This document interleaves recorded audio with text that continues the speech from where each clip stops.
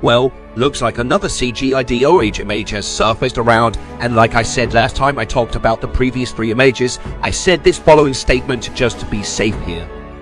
And, surprisingly, there was going to be another blob image, but we're gonna have to wait until it's being done. Apparently, for some stranger reason, this image came out and, well, let's just call this one the third promotional image, as it looks exactly, defiantly, the same. However, Blub's post looks somewhat different. In fact, it's the post that might be used for D.O.H related things. Might be put on some billboards and all signs, of course.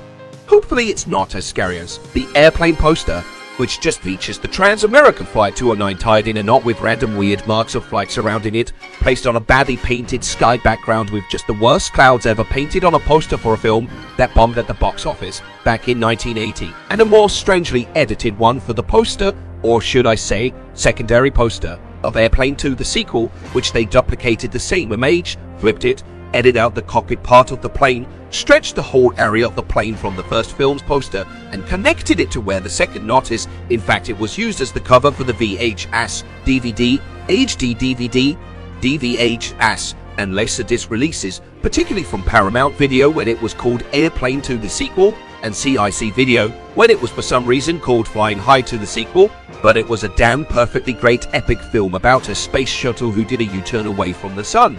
I mean, come on, it's a film whose poster features a space shuttle with a bunch of people hanging onto it. I mean, who cares? I think I got sidetracked here. Back to the CGI D.O.H image.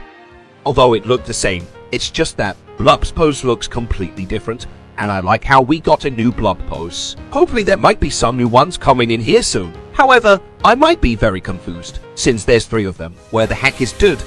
If you haven't seen my vid, which is a message to Isaiah about how to make the other D.O.H characters using the reference model sheets and Blender, I spoke about Dude in its full entirety while I showed you the clay model and the reference model sheets that I showed you. Maybe you could add to it when a new image is being created using Blender. By the way, if you have created the CGI D.O.H image, send it to foxpixarmedia@mail.com with the subject, "Is this what Dude is going to look like in CGI?" and put 4 images of the CGI D.O.H in a T-pose. Remember, it had to be made for animation, and of course, images. And it better work. Okay, now what I'm saying is that the image is okay, it just needs to be flying around somewhere, if Dude would be in the next image. Hopefully, it will happen. Hope you like this, and sub to my channel Eddache, as well as sub to Fox-Pixar Media themselves. And as I always say, Nox. By the way, check out Be Funny Now, the free-to-play sex game on mobile on Steam. Buy it for free! Download my game right now for free.